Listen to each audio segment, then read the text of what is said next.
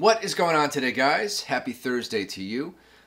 Today we're going to do a deep dive into the Charvel Pro Mod DK24, which I have right here. You've probably seen this guitar before in some other of my YouTube videos. But I've yet to really demo it on its own, so we're going to do that today. Stick around to the end of the video, by the way, to find out why you might not want to buy this guitar. But a little more on the good stuff first. Let's talk about the pros. Charvel, if you don't know, is owned by Fender, as is Jackson. And let's go through the name designation first of all. So Pro Mod is the style or the series of this guitar.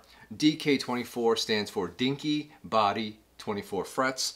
The Dinky Body, it's supposedly it's like an 1/8 inch smaller, you know, proportionally to a regular Strat size body. So it's a little bit smaller and a little bit lighter because of that too. Alder body and maple neck. It's gorgeous. You know, caramelized is the same as roasted, is the same as baked. You know, they all use different verbiage, but it's basically the same thing. They throw the necks in a kiln to kind of dry them out. And what that does is supposedly it takes out the moisture, thereby eliminating or mitigating the, you know, expansion contraction that occurs with woods, you know, when you go from different temperatures, different seasons, different humidity levels, etc. So it's supposedly supposed to be more rigid, you know, overall. Plus this has reinforcement rods in it as well to help keep it stable. The neck is very stable. We'll go over some of the cons a little later. I did incur some fret sprout a couple months after purchasing the guitar, so apparently it was still drying out, so I don't know what that was all about. But anyways, yeah, caramelized maple neck and fingerboard, alder body. This color, I love this color. This is absolutely, out of all my guitars, this is my favorite color right there. That is Satin Burgundy Mist, and it is just beautiful. I just can't get enough of this thing. Aesthetically speaking, this is my favorite guitar just by the looks of it. I can't stand it. It's awesome. What do you think?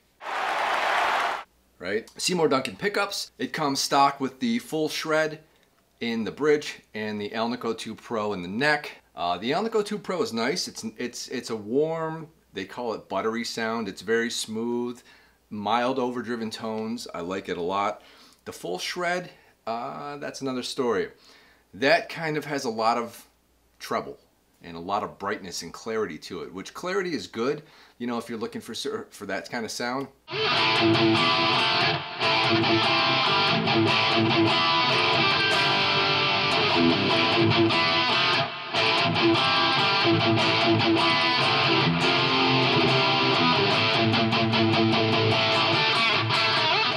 This guitar comes stock with Charvel branded locking tuners, which hopefully I can get those in focus.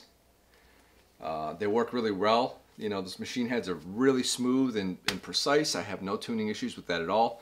It also comes with a Graphtec XL Tusk nut. So that essentially that's the lubricated or, you know, silicone impregnated nut to help keep the strings from binding in the nut when you're doing your bends and stuff like that. Luminlay side dots. I feel like Luminlays are kind of like a mainstay in guitars nowadays. It's like if they don't have them, why don't they? Because everyone else does. Heel mounted truss rod right there. Provides easy access when you want to do some truss rod adjustments, which I seldom do on this neck, but you know, it's right there when you want to get at it. So you don't have to play around with a little plate up here taking it off, or worse yet, you know, the old Fenders, you got to take the whole neck off to access it. That's nonsense.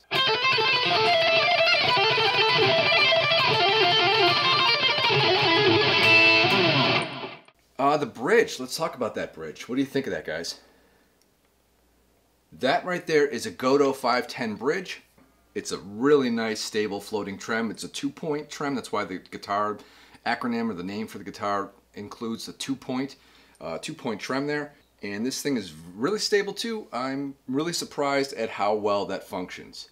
Now, it doesn't have a locking nut, obviously, so this guitar is not made for the huge whammy tricks, you know, the Steve Vai stuff or the Van Halen dive bombs and all that stuff. You could do it, but then your guitar is going to be immediately out of tune.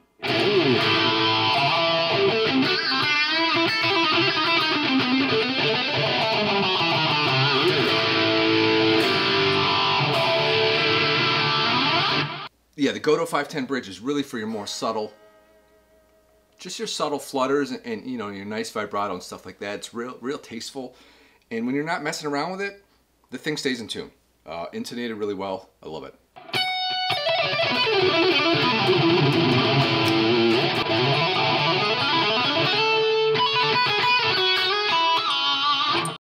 So it's got your basic, you know, volume, tone, 5-way selector switch. And the switch right here is for series and parallel for your pickup combinations. When it's up, they're parallel set up, and then when it's down, they're running in series. Let's talk a little bit more about the pots themselves too. So the volume pot is an EVH Borns low friction pot. So essentially low friction means this thing just spins like nothing. I mean, it's like wet ice on wet ice. It just spins. As a matter of fact, it spins too loosely for me. The tone knob is a no load tone, meaning that when it's in the full open position on 10, it's essentially no load. So it's basically bypassed completely, which is, you know, if you're a metal guy or hard rock guy, you're probably not messing around with your tone knob too much. In fact, some of you guys prefer not to have a tone knob, and I get it. That's what that does. So your no load tone pot it's off completely when it's in the 10 position. If you want to get it down and you want to play with the tone knob a little bit, you have to go through a little gate. It's just like a little soft click. You can feel it though. You can't really, you know, show it on the camera, but maybe you can hear that, pick that up. And then you know, then it works essentially as a normal tone. Now, the back of this guitar, let's talk about that for a minute. Look at the back of this body.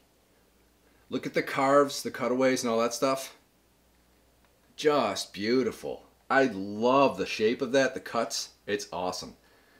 That heel joint right there, they call that a shredder's heel or something to that effect.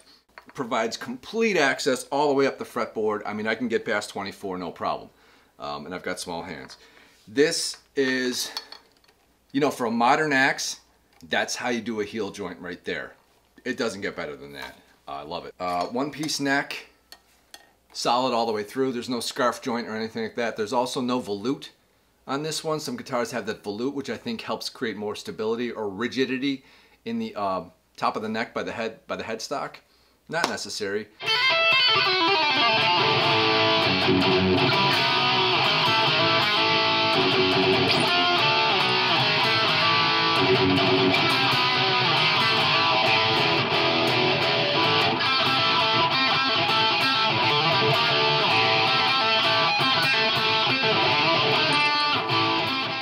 You got to check this out. Look at where the input jack is.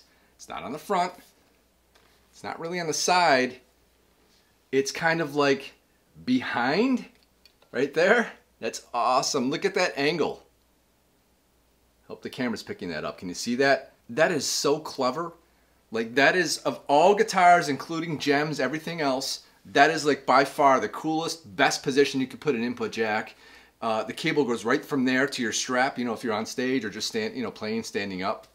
It works great. Let me know what you guys think about this. This guitar is a 2019. These are made in Mexico, by the way. This guitar is still available on Charvel's website currently in stock. They list it for MSRP is $9.99, so $1,000. I got a little better deal than that, but essentially, you know, that's what you can expect to pay for this guitar. Now, let me say this. They do have a USA custom shop, USA Select Series or something like that. And they make the same guitar in 2 different colors. So it's not offered in this color for the USA version. It's offered in like an oxblood red and then like a gloss black. But other than that, the guitar is virtually the same. The only real difference, significant difference, is it has stainless steel frets. This one made in Mexico has the normal nickel frets. So you got to kind of factor that in. Are you somebody who only plays stainless steel frets? Well, then you're going to want to look at that guitar there. However, I would say this, the price for the USA version of this same guitar is $3,300. So it's $2,300 more than this one here to get stainless steel frets. And one other difference I saw on the website is it had Sperzel locking tuners instead of Charvel labeled tuners. I don't really think that constitutes, you know, $2,300 difference in price, but maybe you do. And I'm sure that, you know, the custom shop pays a lot more attention to the fine details of the fretwork and the neck and the leveling and all that good stuff. But honestly, right out of the box, this thing was solid. I had no issues with this at all. This thing is a solid rock monster.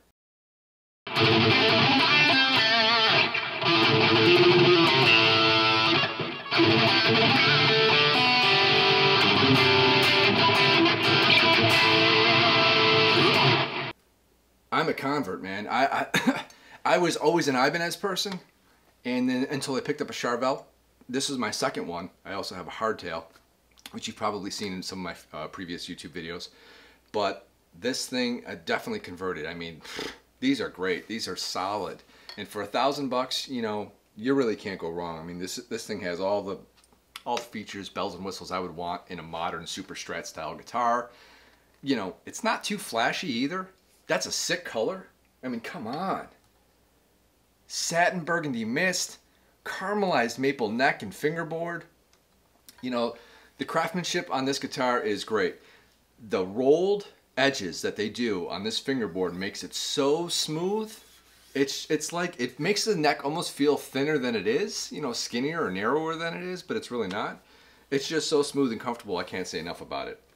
A couple little issues that I would, you know, if I had to nitpick at something, is that the nickel frets, you know, for $1,000 guitar in that range, in this day and age, you probably would expect it to come with stainless steel frets. I would anyways. I mean, if they said, you know, $1,300 or $1,500 gets you the stainless steel frets, I probably would have paid the extra money for that.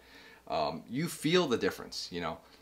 Is it huge? Not really, but you know, for those of you that have nickel frets at home, just take a string and just kind of just bend it back and forth. You can feel it kind of grind and grip after a while.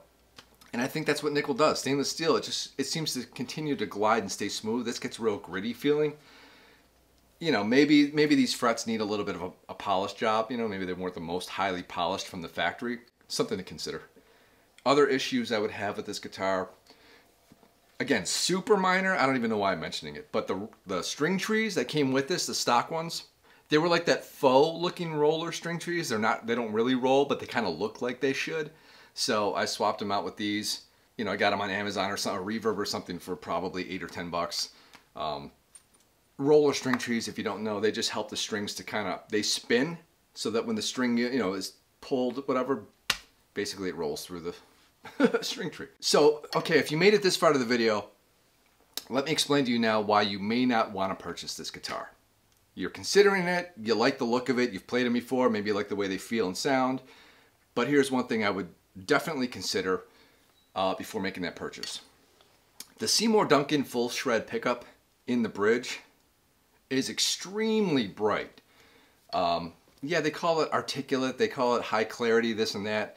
If you look up on Seymour's website, it's a huge peak for the treble, and then the bass and mids are really low for that particular pickup.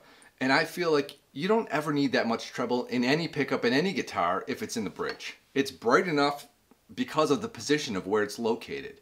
So this pickup is just so bright that at every amp sim I use, or every time I try to dial in a sound, I just have to EQ that treble out completely because it's just way too much.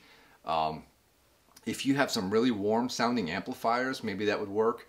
Or if you're doing low gain tones like blue stuff, or you know, clean things, maybe you like that. I don't know. It's not really for me. I've tried to kind of make this full shred pickup sound good, and you know, judge for yourself with the sound samples in the video, but I just feel like it's too much work for what it's worth. And it's medium output, which is okay. You know, I'd rather have a higher output, but basically just the EQ on it is just too out of whack for me. So I really want to get that swapped out. So, you know, consider that if you're going to buy this guitar. If I want to replace just that pickup with another Seymour Duncan, like that looks the same, they don't make another model. Seymour Duncan doesn't have another pickup model that looks identical to this. These have the parchment white color, I guess they call it, and the hexagonal Allen screws for the pole pieces. I didn't see any other pickup on Seymour Duncan's website that looks identical to this, so I would probably have to have them custom make something. You know, take another pickup from their site and then make them build it to match this, because I love the look of this. The white on this color is just sick, and I wouldn't want to change that at all. But this pickup's got to go at some point, so that's going to be, you know, after tax and shipping, that's going to be $200. So factor that in if you really don't care for the full shred sound. You know, that's up to you. But that might be a reason why you might not want to get this guitar. What else can I say about it? You know, not much negative really to say. Easy to set up. That trem is just... Wait till you get it, man. You're just going to love it. I mean, the trem arm screws in. It doesn't pop down like, you know, some Floyd Roses.